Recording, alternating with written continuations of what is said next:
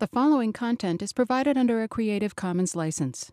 Your support will help MIT OpenCourseware continue to offer high-quality educational resources for free. To make a donation or to view additional materials from hundreds of MIT courses, visit MIT OpenCourseware at ocw.mit.edu. Today we get to explore one of the use cases where there's actually a lot of activity going on in blockchain technology, trade finance. We also have, I think, at least two of the groups for final projects are doing things on trade finance. There might be some that haven't disclosed that to me, or after today might shift to it. You never know. I think 8 or 10 of you actually wrote your individual pieces today. So there's 15 or 20 of you that have been spending a lot of time on trade finance.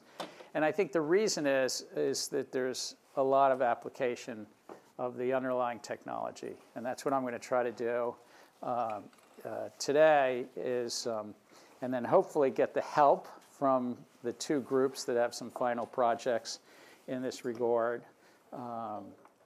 And so many of you that wrote on this today. Going to go through readings and study guide. What is trade finance?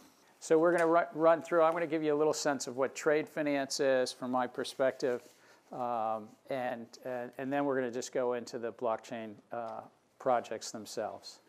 So we'll skip through these because we're going to be chatting about what attributes that trade finance really has. Well, Alpha, you have a group. What attributes is trade finance? What attracted you to this?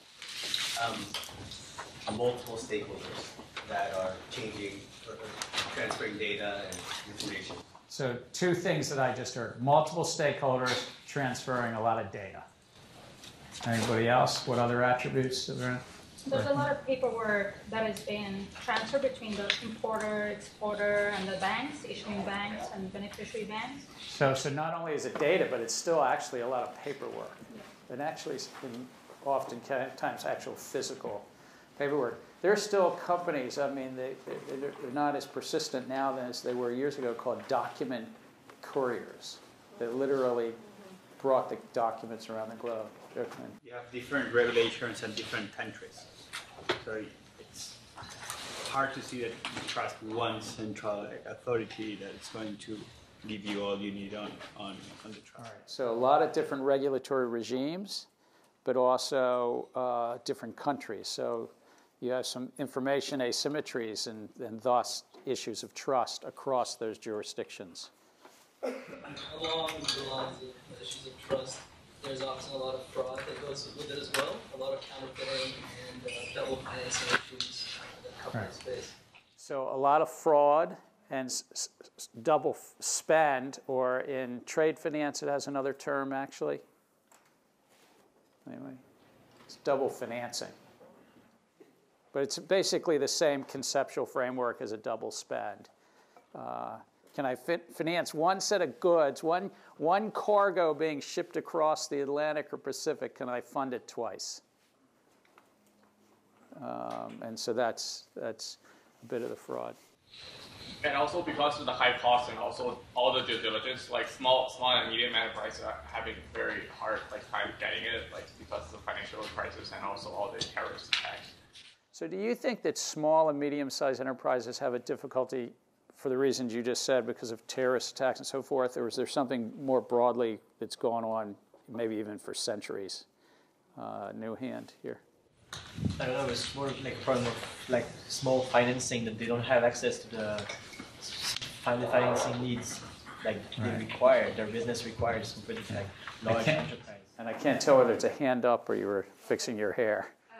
Well, both. But, both, okay. Yeah. So I was going to say, so small businesses often just don't have the resources administratively to deal with paperwork. So often the operational burden becomes so costly for them that it is no longer actually profitable for them to trade. Right. And also small businesses, you wanted to add? Well, they just don't have a credit history. Right. So banks tend to not want to finance them because they just don't trust them. Raheem, and then we'll... I just want to put some numbers to make it clear to everybody. I was looking at a study for the Asia Development Bank is saying that small and medium-sized enterprises are the most credit constrained. Around 50% of their demands are being rejected by banks for trade finance, whereas 7% to multinational corporations. So small and medium-sized enterprises also are smaller. They're not as well known. And your trade finance, just by definition, is cross-border. It's cross-jurisdiction, cross-country. How does somebody in the U.S. know a small business in Kenya? Or pick your countries, China and Mexico. So there's a lot of information challenges. That's been the history of this business for a long time. We'll hold off on the ongoing projects, but we'll come back to that. So we had a bunch of readings. I updated this because it's ever-changing. And I hope that if you had a chance to dig into the Bain review, I thought as these writings go, it was probably a little better than some of. I'm sorry for any of you going into consultancy, Tom, but as these things go, I thought it was better than some of the Deloitte papers and PwC papers that are still quite helpful, but I thought this was a little bit more detailed. So what is the background, the economic background? This is just from, I think I pulled this from some World Bank figures. Worldwide exports of goods are $17 trillion. Services are $5 or $6 trillion, but trade finance is really around the exporting of goods more than services. I'm not really familiar with it in the service context. And manufacturers, 12 trillion, fuels, agriculture, you can see so that's basically the body of it. And the financing, international finance, and I purposely use words, this is the financing of international trade, can come in two different ways. One is if the bank is guaranteeing something or the bank is supporting it through the documents. This is the traditional definition of trade finance, is letters of credits and documentary collection. Anybody want to tell me what the difference of these two things are? I mean, since we've got a whole bunch of people, it's a hand up. Letter of credit is a formal letter from a bank just laying out the terms of credit extended to, let's say, an exporter. Okay, so it's a formal letter laying out the terms, but critically, what is it doing? Removes counterparty risk. Moves the counterparty risk away from your buyer to the bank. All right, so it removes counterparty risk. It's guaranteeing payment. But there is a second form that banks support this market in a very big way, is documentary collection. Anybody familiar with DCs? It's basically the banks are moving the paperwork, this incredible paperwork around the globe, and we'll dive into this a little bit. And they're not taking counterparty risk. The banks themselves are not guaranteeing the credit, but they're performing enormous services in terms of the paperwork, and in essence, it's documents versus performance, or documents versus authentication that goes in. A bunch of different ways, factoring and forfeiting. Not that this is a quiz on these terms, but these are different terms. Factoring is when you sell receivables, short-term receivables. Forfeiting is when they're longer term. So they're kind of a little bit the same thing, but one is short-term receivables, short-term letters of credit. One are longer term. You can actually take import and export loans out, which are longer term, and they're about a whole inventory and a whole supply chain. You can get financing beforehand, supplier credit, and a new form of our called supply chain financing, where you're really funding the whole supply chain. But we're going to focus primarily on the first two, and most of the blockchain projects in this space are focusing on the first two. But international trade also has trade credit. What's open account? What does that mean in any business? We're here at Sloan. Somebody's...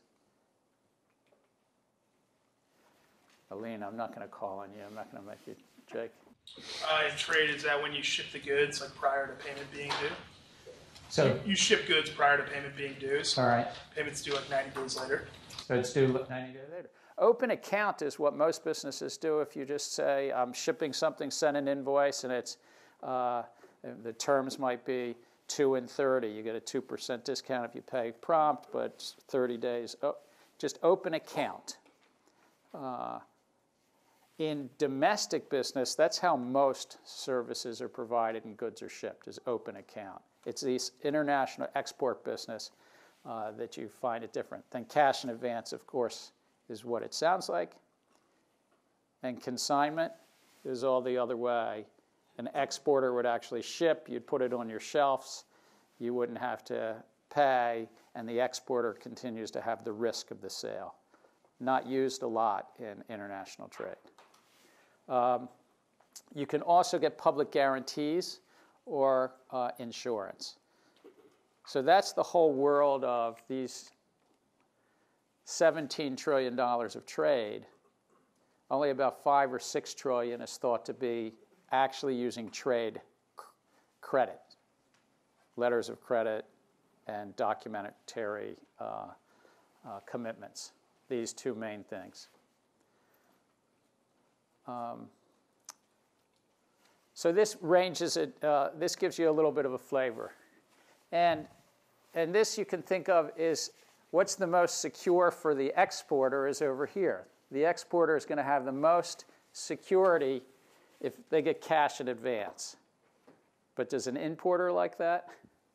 Not really. An importer really would rather have consignment, having risk all the way on the other side. Consignment would say the exporter takes all the risk. So it's all about commercial terms, but you can think of it as the other side of this is the least attractive for the importer is paying cash in advance. The most attractive to the exporter is cash in advance. And every one of these happens somewhere. In a $17 trillion market, $17 trillion of exports, all of this is open for negotiation. But think of the exporter likes this curve, and the importer likes this. And as I will show in a second, most of the market is in the middle. So now trade finance. Exporters, importers, advising banks, and issuing banks. And what you're going to quickly sort of sense is there's a lot of room maybe for blockchain technology because there's a lot of moving parts. By the way, normally if you work on a Wall Street or at a commercial bank, you might never touch trade finance. It's just like a department that if you're on a trading floor, you're not really thinking about a lot. Who's worked on a trading floor here? Did you ever think about trade finance? No? But it's a big market. It's a very big market. But basically the exporter and importer sign a contract. That's for the sale of goods. It could be oil, it could be agricultural product or manufacturers. Importer then arranges with an issuing bank a letter of credit. The letter of credit is sent to the exporter's bank. Sometimes the exporter's bank puts a second guarantee on it. The exporter's bank might be actually guaranteeing the importer's bank's performance. So there's hundreds of different arrangements, but the classic thing is that the importer gets a letter of credit to say, look, you don't know me, but you can take the risk, and I get this letter of credit. You, exporter, will get your money based upon some documents, when you put some documents together and send them to me that you've actually put your oil or agricultural products on a ship. So shipping's a big part of it. The second piece of this is how do the documents actually go? The exporter then ships something. The shipment usually leads to some documents. And at the time of the shipping, you see number 6. in this little box over here is the exporter, when they ship something, also sends some documents to their bank. Their bank sends it overseas to the bank in Kenya, let's say, even though that's doesn't have any ports. Ethiopia, you have ports, right? No, Kenya has ports. Kenya has ports? Sorry. You're landlocked? All right, sorry. So I've got it right. So Kenya, I got it wrong, but Kenya's got ports. But the exporter, at the same time they're shipping, will also send the documents, but send the documents to their bank. Their bank sends it to the foreign bank. The foreign bank says, aha, that triggers the condition in the letter of credit. Payment will be made. And payment can be made when you put the goods on the ship. Payment maybe is made when the goods get to the foreign country. All these arrangements can be different. So this gives you a sense of the change. Letter credits were estimated in 1970 to be about half of all of trade. Now they're about 15%. World Economic Forum Bain paper that you all had the pleasure of either reading or skimming. Or you'll read it tomorrow. But letters of credit's a big piece of the market. Primary open account has widened as part of the market. I think in part because international trade is probably more dominated by large companies now than in the past, and in the 1970s, even the large companies didn't know if they could trust each other. The larger enterprises, larger multinationals, really would prefer just to trade on open account and extend each other's credit rather than using the banking system to guarantee their credit. But trade finance is still a good, call it 15 to 20%, which would still be rather significant numbers. So that's a little bit on the sort of questions about trade finance, how it fits in before we start talking about blockchain projects. I think I had one other thing was, here are all the parties that can be involved.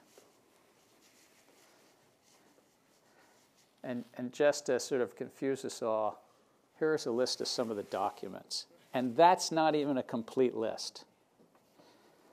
I went to a legal website to find out what all the different documents you might have. Anybody know what a bill of lading is? It's some kind of receipt from the vessel carrier that is carrying your goods, and whoever owns that bill of lading has the right to claim the goods. Right. So it's like a warehouse receipt. Remember we talked about some of the origins of money were around warehouse receipts because I might put my corn or wheat or gold or bronze in a warehouse. A bill of lading originally, though the definition has moved on over the centuries, the original definition it was like a warehouse receipt on a ship. That you took your produce or goods and placed it on a ship and you had a bill of lading. Because it was on the ship. And you could actually, just like those original forms of money, warehouse receipts, you could sell a bill of lading or discount it and get money for it.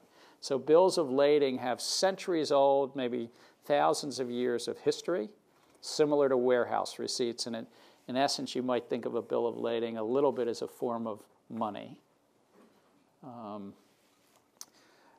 But what did I list just for fun? 50 different documents. Aline. How easy is it to fake one of these? Say it louder. How easy is it to fake one of these bills and claim someone else's goods? Very good question. So as a point earlier, and again, this goes back centuries, that there's been a lot of fraud around faking a bill of lading or a bill of exchange, a warehouse receipt in another effort. So what you have is you have a lot of forms of notary, well before cryptography, a lot of forms of notary where various transport agents and shippers had to really have seals and forms of ways to say this was a committed. Leonardo. I think part of the problem is exactly that. Each one single piece of those documents are easy to falsify. But that's why the system became so burdensome in terms of paperwork, because they started to build a lot of steps to guarantee that you can track all those things and make sure to reduce the risk. But it's relatively easy to get one of those things to. And it's why many people think this is actually one of the better use cases, better ecosystems for a revised technology similar to blockchain, or actually blockchain technology itself. A lot of multiple parties, and though I only listed 7, you can have multiple banks. You can have the importer's bank, the exporter's bank. Between them, you can have a correspondent bank, right? So at least 3 banks in the chain, or sometimes even more. Freight forwarders, shippers, customs agents in both countries. Good question, James. So lots of parties, lots of documents, high chance of fraud, and guaranteeing validation and verification is a big piece of this marketplace. So then the question is, can you put somebody in the middle? See that little blockchain in the middle? Kind of cute. All right, you're going to laugh a little with me. That's the question. So multiple parties involved.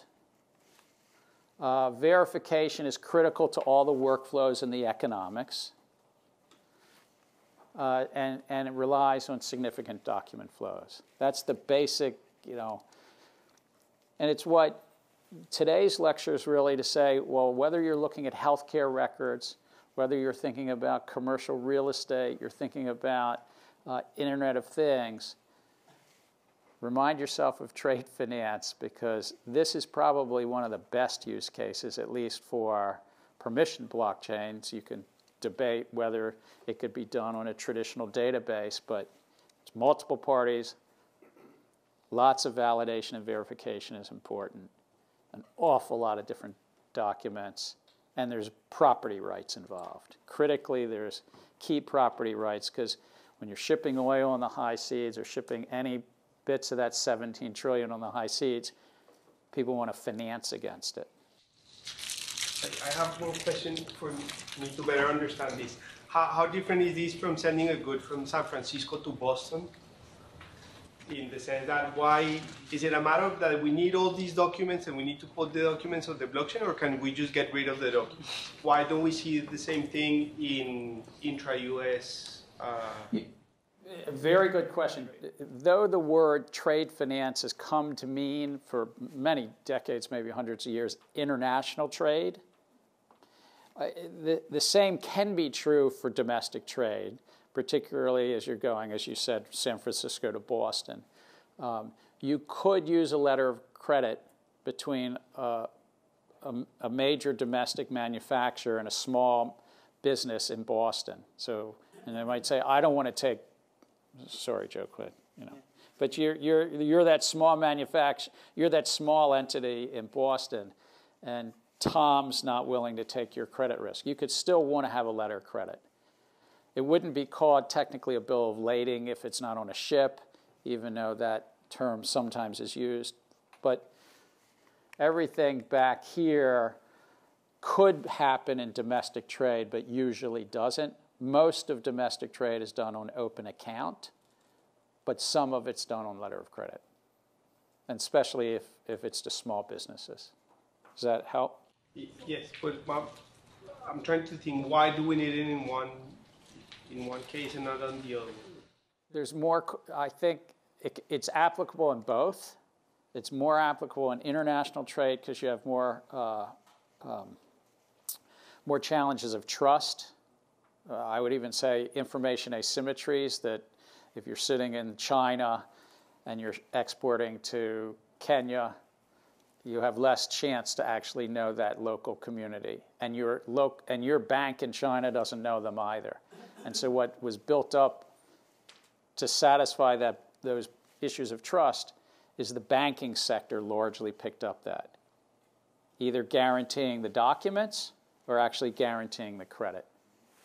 Hugo. There's also something to say for like border control, right? Like I know in my lab, we've had like waste materials shipped to us internationally, and like customs agents really even care about that. Like that, you have to put a price on that, even if it has no price. So like, if you could just put something on a car and drive it from San Francisco to Boston, then maybe like, yeah, if you could drive it from Canada to the U.S., then it would be different from shipping it from China to the U.S. But yeah, like I think the trust issue comes up a lot more when you're dealing with international and regulatory differences between the two places.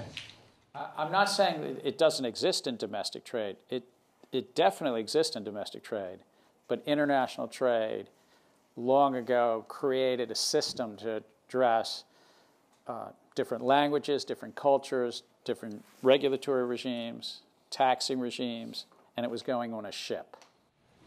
Even more anti-money laundering. So there's other regulations that is part of the process that complicates it. When issuing a letter of credit, you need to make sure that you're not breaking any regulation between different jurisdictions. Part of it will be AML as well, or ABC or whatever. James? But I think looking at that question, it seems like we're using a technology, in this case blockchain, to fit into the existing framework of how things work. But shouldn't the question be flipped and say, hang on a second, do we need blockchain in a system that is better designed, rather than having 50 different documents and actually thinking about the actual problem? I can see the point of the trust which may need a blockchain solution, but a lot of that, be that trucking receipt, railway receipts, forward cargo receipts, those are historical relics that surely there must be a technology other than blockchain that can solve the problem. Well, maybe, or maybe blockchain technology is just the right technology that's come along in the 21st century to solve it better than initially pieces of paper and literally document couriers that had to be trusted to do it. They've gone the way of the dodos, right? So, well, they haven't fully gone the way of the dodo. Whilst I think that there's much to be said about blockchain that creates trust in parties that may not naturally trust each other, the problem seems to me is there's a lot of things that doesn't need to happen in this day and age. As you mentioned, domestic mail services, it's between sender and receiver. What happens in between is tracked by UPS or whoever, but what we certainly don't see is all of that list of stuff whilst it's happening, but it's unnecessary. Well, domestically, maybe. You might be right, but what's happened well before blockchain technology came along is digitization. But part of the trade can't be dematerialized. See, in the securities business, what we talked about when we talked about clearing and settling of securities, the equity ownership has been dematerialized, and it started to happen in the 1970s. The legal right that you have this cash flow called an equity interest in Apple is all digitized. Part of this trade is not digitized. $17 trillion of physical goods on the high seas. So I still think you're going to need something that shows that there's that the physical good is made it on a ship or on a cargo vessel of some sort. So there are some differences. Eric? I haven't heard from.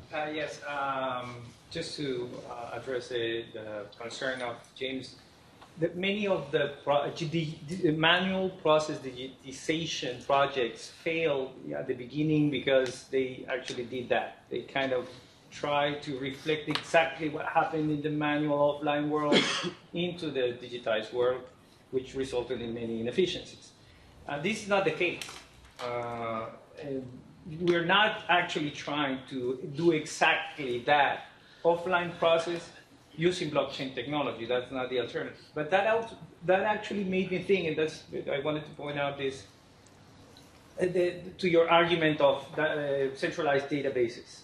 And centralized databases have been around for more than 60 years. They've been digitizing manual processes for a while. The question comes is, why didn't they already digitize this sort of problems? And the answer is because this trade finance issue has special characteristics that make it especially suitable to be addressed by this specific technology. So that's why I would argue that And what do you think that specialness is? It's precisely the fact that you have multiple stakeholders dealing with information that goes among these moving parts, and you have a high cost of trust. So what you're actually doing is using blockchain technology, permissioned or otherwise, to address this specific challenge. And you have a property right as well that people often want to borrow still against while it's on the high seas. But I agree, it may well be that the blockchain technology is not the only solution to this. But it does feel like it's a particularly fertile area. And we're going to turn right now to some of the projects. And there's a lot of projects in this space. Aline, and then we'll go back to Aviva. So is the overarching goal here to fix the fraud or to fix the complexity? What's the higher goal? Well, it's a really good question. So those working on projects, is it more about fraud or the complexity? So efficiency. Yeah, the complexity, I guess, is a function of the fact that... So you can drive a lot of efficiency, which is to the complexity. I think that's one of the overarching goals, is driving efficiency, but also to lower the fraud or the loss to fraud. It's both, but I think it's driven more by the efficiency from my readings of this. Fraud rate? More by the efficiencies. What's the fraud rate? I don't know the fraud rate. It's a good question. We'll see if we can find it out. Aviva was going to be next. So let's say that trade finance does transition towards blockchain, and then in that it's more on the private blockchain. So then how do we solve the problem of interoperability? Can I hold that? Because it's a very good question that will come up when we talk a little bit about some of the IBM projects, particularly with one of the largest shippers. So it's the right question, but we're going to chat about it when we talk about it. Can I talk about some of the projects, or was there something? So where are we? Well, there's 5 big consortium. 2 of them you can see are backed on or working on the Corda. That was the R3 Corda that we talked about earlier this semester. 2 on IBM. 1 that's on a Ping An group is not we didn't talk about earlier this year. And so letter of credit approach, receivables and payment guarantee financing, which is a little bit different. This is, we already have receivables, how do we fund them? Monitoring open transactions and letters of credit. And then the Hong Kong group is the supply chain record keeping. And just if you want to see it sort of visually, this is all the banks that are involved in each of the consortium. And you'll see basically that there's some overlap, I think, unless I'm mistaken. ING might be in a couple of them. I think 2 of these consortia maybe have now merged. But it goes a little bit. It's not fully going to answer your question, Aviva. But even if there were 5 different consortium trying to figure this out amongst different groups of banks, at some point in time to really gain a great deal more efficiency, how do they operate? How do they transact across their platforms? Now, they each obviously don't want to give up economic rents. They don't want to give up market power to somebody. They don't want to all of a sudden find out that some entrepreneur is charging them so much because they created a network. Because the one consortium that figures this out early on could price pretty close to their cost structure, but later on could, price a lot higher and collect a lot of monopoly or economic rents. So I don't know where this will sort out. And I don't even know that they're going to want to solve the interoperability problem amongst themselves. Sean? One interesting kind of finding from the consortia is all of the banks listed up there are all either Asian bank or European bank. None of the U.S. bank are actually participating. The U.S. bank one. But do you see J.P. Morgan Chase?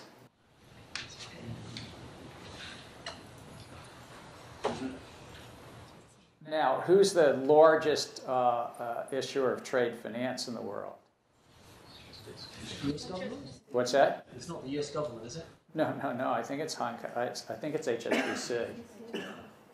I might be mistaken. I think it's HSBC. You think it too is HSBC?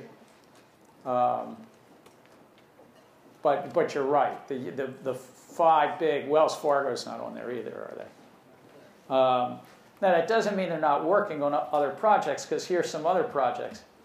And these aren't the consortium. I'm just giving you a flavor. There's a lot going on in this space. And those of you who are doing final projects, I challenge you to think about these projects and say, well, what are you recommending that's different? That's not just Me Too, in this Me Too financial, not the other Me Too stuff.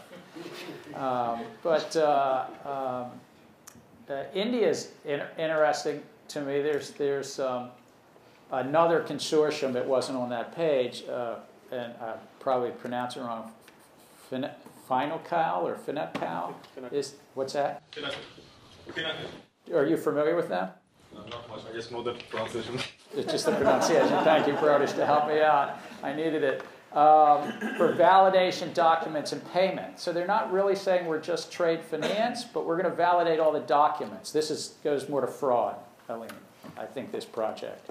Validating the documents, saying, yes, they're true and good, and you can lend against these documents. And a lot of times these documents are, the bills of lading and bills of exchange are lendable and so forth. So a lot of projects. One, I could only find, now there may be others, I could only find one with a token. And I put it up there last, Ethereum-based. Consensus, the company that's run by Joe Lubin, who was the Canadian venture capitalist who helped back Vitalik Buterin and Ethereum. Consensus has 300-400 people at least working at Consensus doing Ethereum-based projects. So I was pleased to see I could find one native-based token. But to my knowledge, all of the consortia and all of the ones I listed up there are permissioned blockchains, from what I can tell. But I'm curious, those of you who are working in this, have you found any native token projects? Eric? There's still V-Verified, which is a project from the Media Lab. It's not doesn't have a native token per se, but uses permissionless blockchain, existing permissionless blockchain infrastructure to gain in the immutability of the logs of statements to build a warehouse receipts use case. So they're using transactions in the Bitcoin network right now to write the But does B-Verify have a token? No token. It's Henry's project? Yeah, So Henry. What's that, Aline? I think they build on top of our research from CSIL. Yeah. Katina? Yes. That's exactly, right. yeah. Katina is a yeah. Dude, is that your research? That's right, yeah. Terrific. But you're I'm happy. So you're glad to talk to Eric, but you didn't have a token in that. No, you don't need a token. That's the whole point. Like, Bitcoin's out there, it's a great system, and you can build on top of it efficiently to provide immutability to any permissioned app. So don't start your smart contract necessarily, unless, I don't know, maybe there's a need for that, but in a lot of things it's not. Like digital identity, for example. That'd be a third alternative. But if you had put a token in it and sold it right into this bull market, I guess you wouldn't be sitting in this class. Well, yeah. But no, But I mean, I'm glad you didn't put a token. I'm glad you're here. But I mean, that's part of, like you're saying, you didn't need it as a technological and commercial point, is what you're saying. Leonardo. Yeah, I was just going to mention, I happen to know a couple of people working on this project. Which one of them? The last one. Could you tell us something about it? Yeah, so I had to dig a little bit into the native token that you mentioned, but most of the trading firms there are petroleum-based. So it's Mercuria, Gunvor, very large shippers of petroleum. And back to your point, bill of ladings, in the commodity space, the petroleum bill of ladings are the ones that are most actively traded, and they change hands very often what investors at sea. Actually, if I can add to this, because I learned a little bit about this when I was in the U.S. Commodity Futures Trading Commission, the bill of lading for oil in the high seas can trade hands hundreds, if not thousands, of times. Oil coming from the Strait of Hormuz to Houston might change ownership in I don't know how long that takes, a 15 or 30-day trip. That would be 20 days. 20-day trip, it can change ownership hundreds of times. So those documents become tradable goods. And it's not just in theory, it's very much in practice. So the point I was going to make is I suspect that the native token debt must be some kind of collateralization against those bill of lading from petroleum bill of lading. So Alpha, who I'm trying to remember everybody in your group, what can you tell us about what you're working on? How are you going to beat all these consortia? I mean, I'm thinking your final project's going to do better than these, right? Of course. We're taking the. I did give these two groups the heads up that I was going to call on them. So this is but yeah. We're taking the approach of just being very specific. So we're focusing on a narrow corridor between Chinese exports coming into Ethiopia, and so there aren't many people obviously looking at that space, at least not yet. And is it the trade finance side or what I'll call the supply chain side? The trade finance side. Trade finance. Yeah. And so we think it's particularly interesting around not just Ethiopia, but all of the sort of developing countries in that region because credit and finance is already so limited. And so the domestic banking systems are underdeveloped. Domestic banking system in Ethiopia particularly? Right. And across East Africa, I would say. And so the reliance on trade finance in those import-heavy economies, I think, is even higher. So the pain point, I think, is even stronger there. James, did you have a question for their group? Anybody that has a question for the group, pile in. They'll take the advice. Not specific on this one, but more on a clarification. So I can clearly see that trade finance requires different parties and the ownership of the goods at any point in time on the supply chain is important. But particularly when it becomes commoditized like oil and so forth. But from over time, a lot of the times I hear about people saying blockchain using in this scenario is mostly on supply chain. Given that they're not really exchanging it for money, are there actually any commercial cases or use cases with genuine useful points about supply chain being on the blockchain? I mean, tracing where my coffee bean came from on a blockchain is pretty useless to me, but people seem to bang on about it. That's a great thing. I can trace back where something came from. Are you a coffee drinker? Yes. Yes. Not because of your class. No, I just said no. You could drink tea to stay awake in my class too. That's it. But I just don't understand when people keep talking about supply chain needing to be on a blockchain. I just don't understand why. As trade finance, absolutely. But all right, you're sold. Wait, before everybody piles in, anybody have advice for China, Ethiopia trade finance? Well, I'm going to give everybody a chance to pile in at James's question, but you're into China, Ethiopia trade finance. It's a question of the interoperability. I mean, what's the solution for the Ethiopian firms? Just have to basically buy into whatever system these Chinese firms are using. So Ethiopian firms and banks have to use letters of credit. So that's a regulation. Okay. So everything is done completely manualized right now. And so we would offer just something very, very sort of specific, like an e-bill of lading or e-invoicing platform. Or like a smart contract. My impression is that it would be easier to get the Ethiopian firms to buy into this new system, whereas the Chinese firms may have multiple options, multiple systems. So how would you approach getting them onto your system specifically, or being able to utilize your system in conjunction with whatever else they're using? So we agree. So we would have to get just the Ethiopian businesses and banks onto the system, and so that they would be sort of our initial customers. Yep. And for any Chinese bank that wants to do business or export to Ethiopia, they have to go through the Ethiopian bank. So inevitably, they'd have to go through this. So it sounds like you're trying to build a solution. Your adoption is through the importer side, through the Ethiopian side initially, and then the Chinese exporters would say, well, this is how I get into the Ethiopian market in a more secure, maybe more efficient, but certainly more secure way. Other thoughts on this project? I thought there was a new consortium that was predominantly Chinese shippers and container companies. That wasn't on that particular. And it's not this. It's not the first one. Not the first one. No, this one has a couple of Chinese shipping companies. It's very new. It's like November 8th or 9th or something that it was launched. So it's just getting started. They were looking for a vendor or something. Yeah, it's a new consortium. Yeah. No. This is one of the most active, and it's remained active.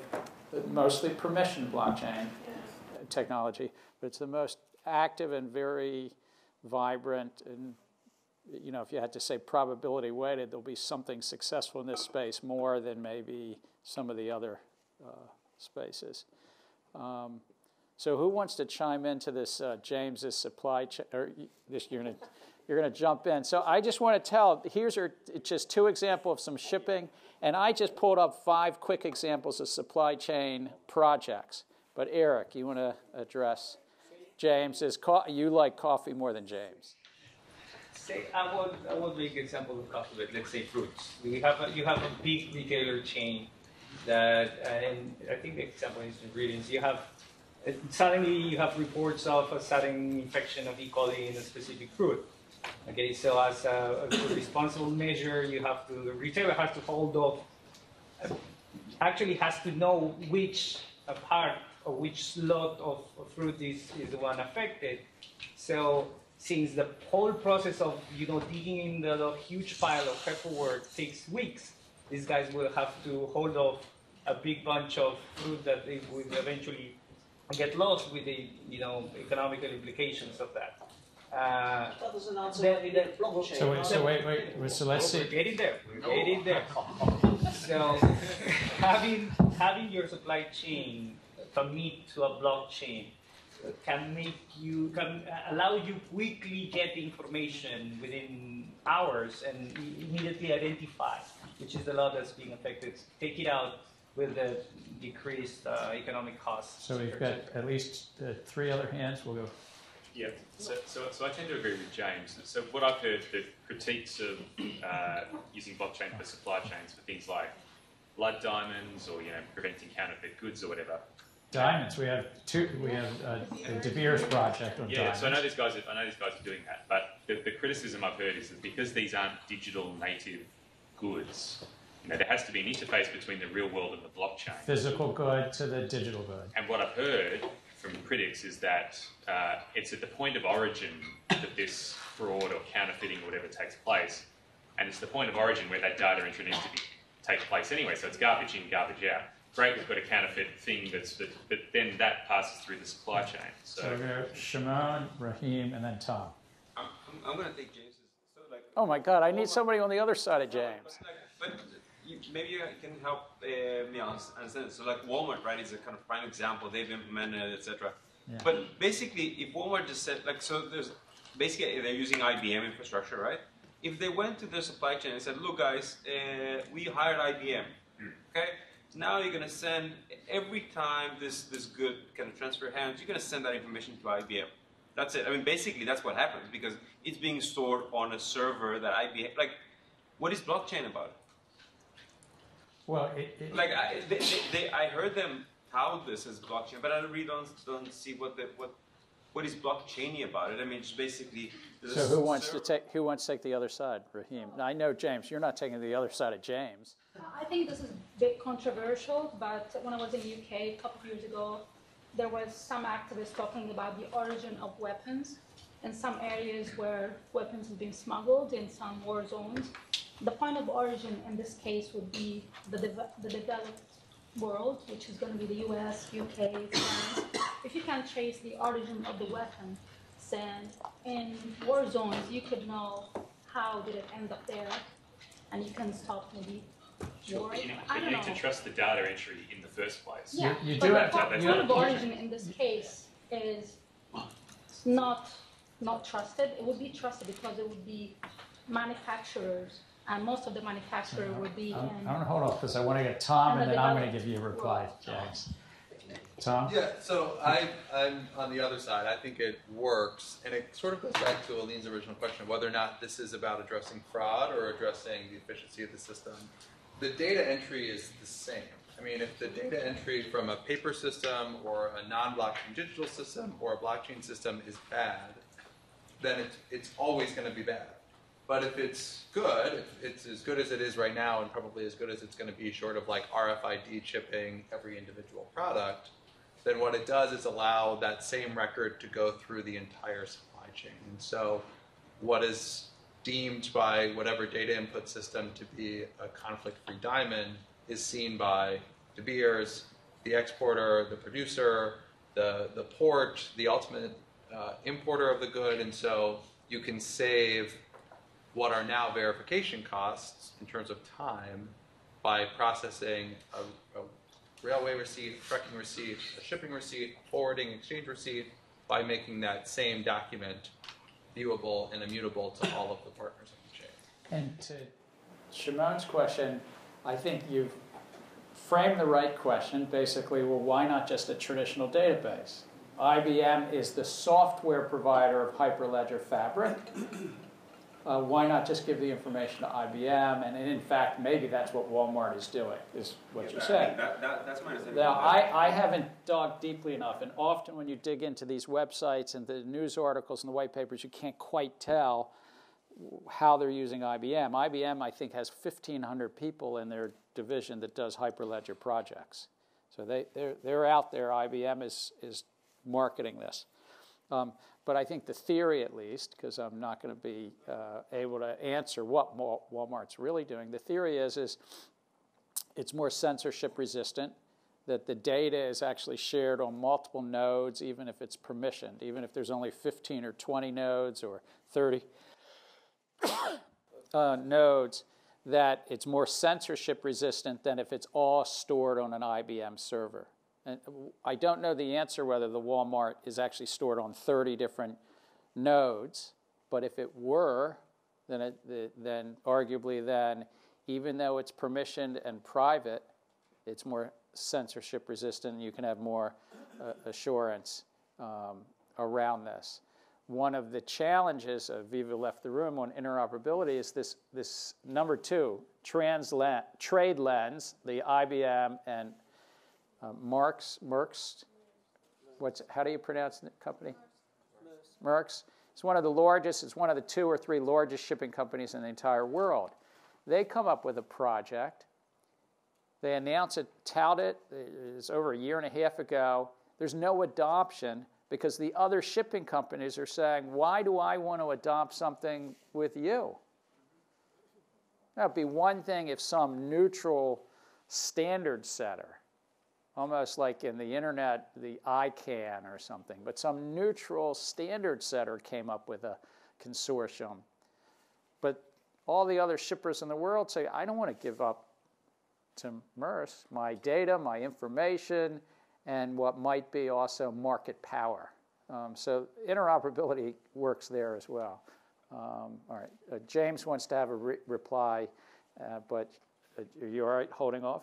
Sure. All right, so we'll take 2 from my right. I think there's another issue which is more about the economics of it, which is, okay, let's say that Walmart adopts, like you basically right now they can force a lot of the supply chain to adopt this. I mean, there's a real question about what they're going to do with that data, right? Because essentially what it does, it allows them access to the end producer. So the production of mangoes is very fragmented, right? But then you get consolidated. So there are the multiple steps along the chain that actually extract economic value, not the growers. I mean, they're kind of screwed, right? But if now Walmart can go directly to the growers because now they have access to the data of who the grower is, what their productivity is, how much they produce, at what time of the year, etc. Well, there's a question about whether I want to cooperate with that, or how much information I want to share with that if I'm in the middle and I'm actually extracting economic rent right now. Right. So if the whole supply chain is somehow... It's not just administrative. That's right. The data, just like Facebook collects data, or Visa collects data, that maybe Walmart would collect data. My question takes the Walmart example a little bit further. I'm curious to understand, do would a supplier early on in the process, say a firm or something selling to Walmart, do they even have exposure in terms of the user experience that they are on blockchain, or does this just become the back end? And no. Like I guess I understand what we've talked about in terms of private keys for digital currency. I'm trying to connect how that ties to the user experience. They don't. They have like the scanners that they basically scan, or their phones or whatever, right? So you have third parties producing these linkages. They don't know basically where this data is going. So I'm not as, I'm going to take Shimon's description of it. I'm not as close to the Walmart. I think in the trade finance side, the consortium that these and these, the importer, the exporter, the banks, the shippers, in the best of these are meant to have a lot of involvement and exposure, because even though this looks pretty complicated, and it is, they're large institutions. They're banks, they're shippers, they're freight forwarders, except for maybe the small, medium-sized enterprises in Ethiopia, but then they're an importer that needs to have involvement.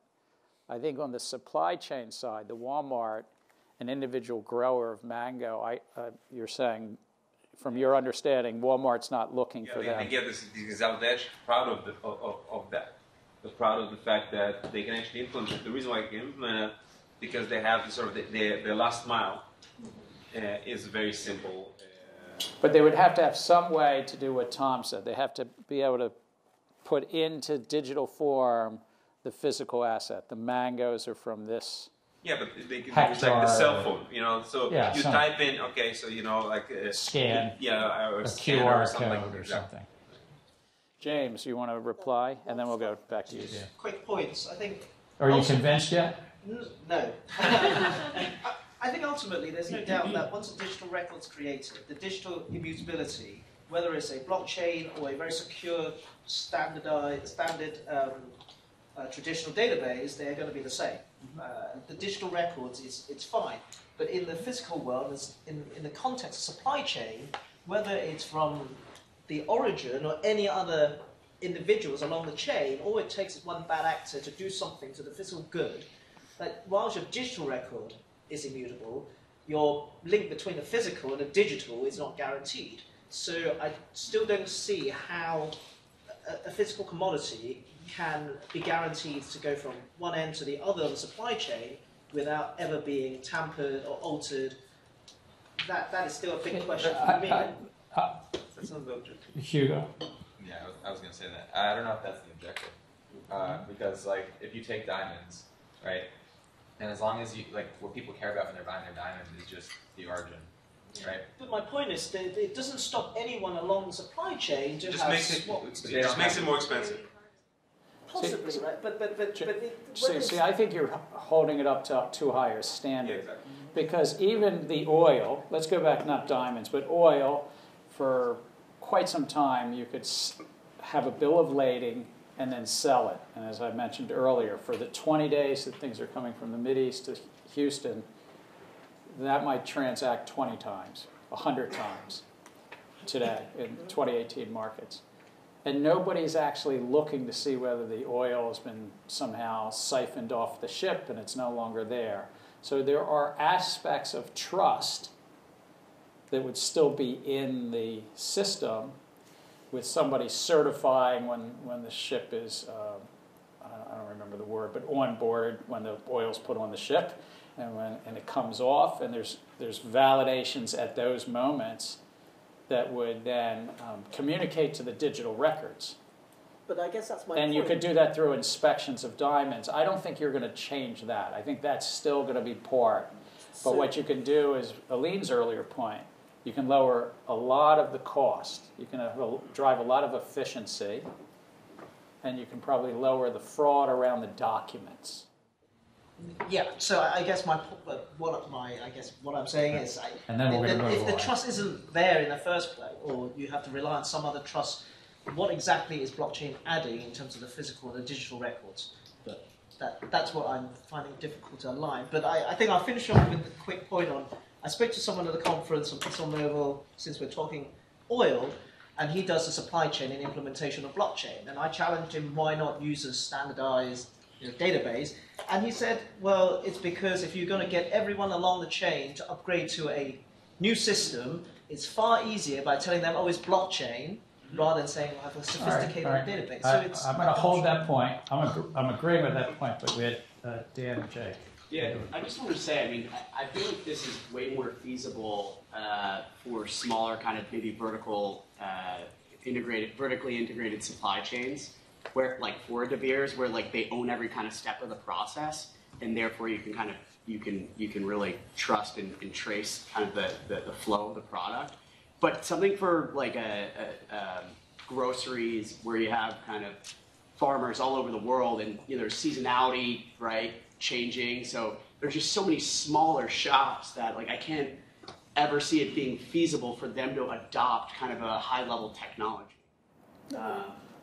You may well be right, though QR codes have been adopted in millions of retail establishments when 20 years ago it was kind of like, what's this all about?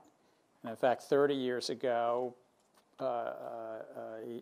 he's in the news because he just passed away, but President George Herbert Walker Bush, some people say part of the reason he lost the election in 1992 was that he didn't know what a scanner was in a grocery store. And he was president of the United States. Can you imagine that? But he didn't, because he grew up in an era and it was happening while he was in the White House. And now you couldn't imagine not knowing what a scanner is. So I agree with you, but what's happening in 20 years is sometimes hard to predict. Yeah, well, to build on that a little bit, I think if you are completely vertical, then you don't really need blockchain in the first place, because you have your own database and you're tracking everything as it goes through that. The reason you need blockchain is for the traceability when you have 20 different parties. But also, once you digitalize this whole thing, I mean, right now it's all paperwork, so you bring it, like, the digitalization is going to allow you to use other tools like IoT. So you can maybe use, to take the diamond example, use computer vision to actually like tell that you have the exact diamond you started with at the end of the supply chain, or with food that you can test the temperature of food and things like that. So it's about quality as well. By the way, you can use, remember that stuff, that broccoli at the beginning? You can use cryptographic hashes also to take pictures, to take other data about the diamond, other data about the foods. I was just going to add, especially with the diamonds one, I got kind of riled up reading the article, because we all know De Beers is like they're the best marketers, in the world. They convinced every woman that they need a diamond in their life. Like they invented the concept of like a diamond engagement ring. So I think like this was the perfect marketing ploy to say they needed blockchain for diamonds. Like the entire De Beers, the entire diamond industry and how they now receive diamonds is already completely regulated, and they brought it all in-house and controlled by them because of the backlash against conflict diamonds from conflict zone or conflict originated diamonds. So for me, it just seems like a big marketing scheme that they already feel like they have this under control, but in order to buy more consumer confidence, they're using a jazzy name. And I think you land upon a point about marketing, and James has said it earlier a little bit. All these oil executives says, well, it's the only way I'm going to get broad adoption is if I call this blockchain. And that might be true even of the Australian Stock Exchange, even though I think there's a real use case there.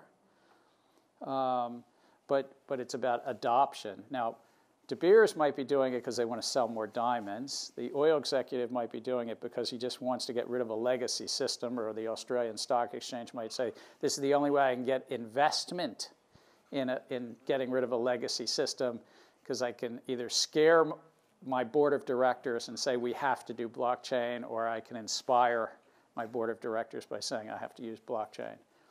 But nonetheless, blockchain technology will have some adoption, and I think it will have more adoption. It's more ripe for adoption, and I'm going to turn to this again. You know where I'm going.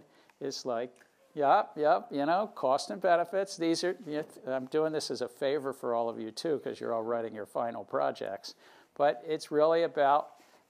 It's going to be where there's multiple parties involved in data, and that data represents some property right.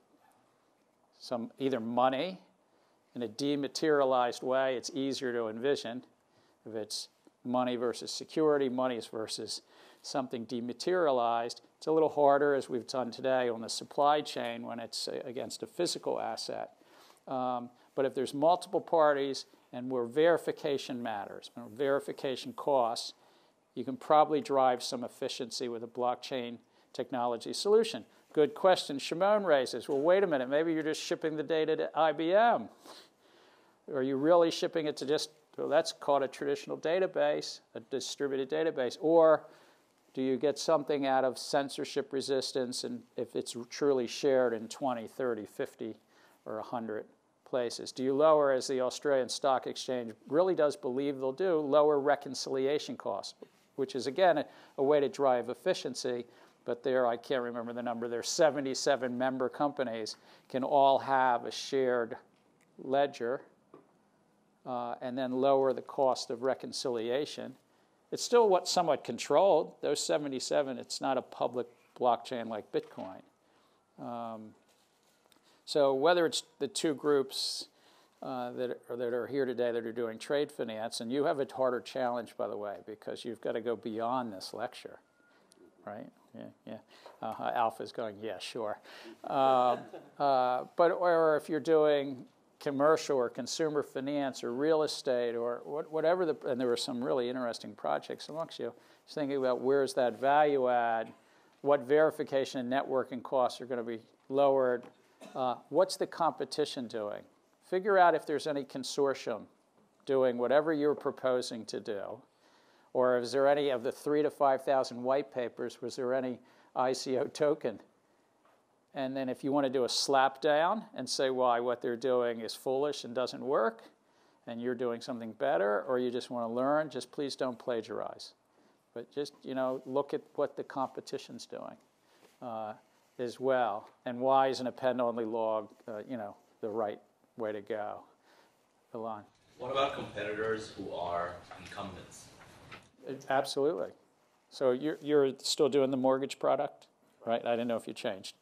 What's happening in the mortgage market? How's it being, whether it's securitized or underwritten, and whether it's traditional database management, but it's also interesting to know if anyone else is trying to look at either permissioned or permissionless systems and where you fit in to that.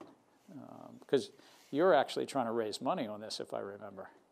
Yeah, so to the extent you're going to raise money, those venture capitalists are going to be asking tougher questions than I'll ever be asking. I hope. I hope they don't.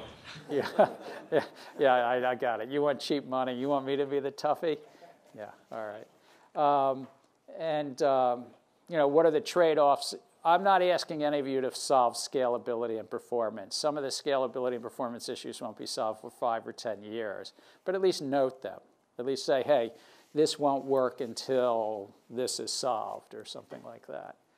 Thursday, we're going to do identity. I can't remember. Is anybody doing projects on identity?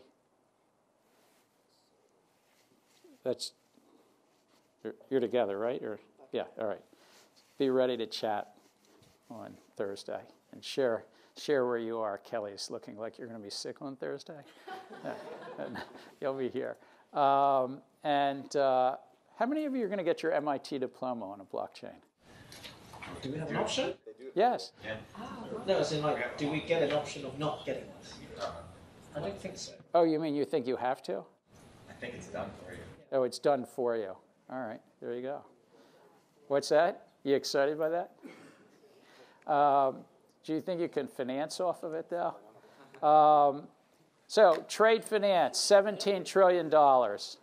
It's a real, very significant role that financing this $17 trillion of trade. Lots of people involved. Sort of ripe for blockchain technology. A lot of consortiums and projects underway. But they're almost all permission systems with a couple of exceptions. But it feels like it's a catalyst for change. I think that even if it's just simply because it's the way to get adoption, and I'm talking about trade finance, And then there's this related part of the supply chain management and so forth. Any other questions, or are we breaking early? What you want? Anything? All right, we'll break early. Great.